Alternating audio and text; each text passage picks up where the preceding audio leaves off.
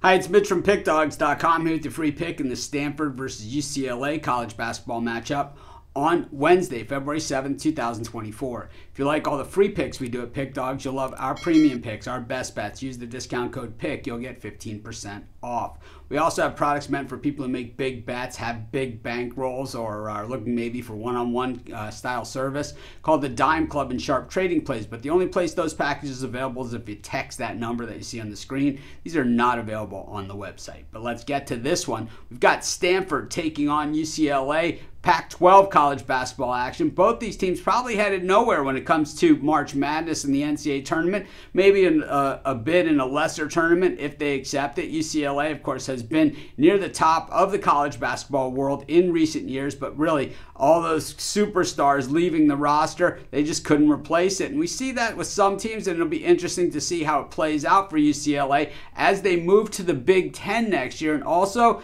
an image licensing environment. Will that change things for UCLA, a school that traditionally has been very good athletically, but in the new college sports, it all comes up as who's willing to pay these guys the most money. And the thing is, with all these guys certainly unproven, and a lot of these guys unproven, how much you're willing to risk, to see if your team is going to excel. For Stanford, I don't see them really caving into that. They switched they're moving to the ACC after this, in with the North Carolinas, the Dukes, and probably, academically at home, Cal going with them to the ACC, and with, like I said, the Dukes of the world certainly in with some of the better academic institutions in the country, Virginia and that bunch, and I mean, it pretty much goes up and down the entire conference. When we look at them, on the court, Stanford has really done some nice things out there. They've also had their share of troubles. It's been inconsistency, and certainly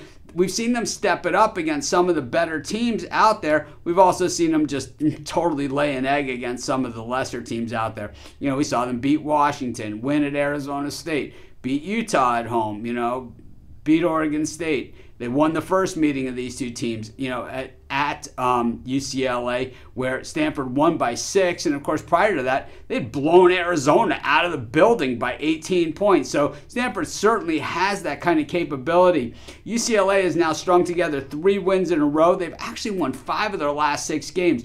Very, very quietly because of how poorly they had been playing. They were in that Maui Invitational that was played in Oahu back in November. They were competitive in those games. They covered some spreads. They didn't win games, but they were at least covering spreads, and they certainly have talent on the roster. It just takes some time to put it together. We've seen the Pac-12 tournament over the years, a tournament where a team comes out of nowhere and makes a run. Could that team be UCLA? They certainly have the talent there. I think they get revenge on the Cardinal in this one. I'm going to take UCLA, and that's going to be my free pick. Of course, while you're doing your picks, putting your bets in, use our free betting tools at sportschatplace.com. 100% free, and they'll help put you on the most favorable bets on the board today.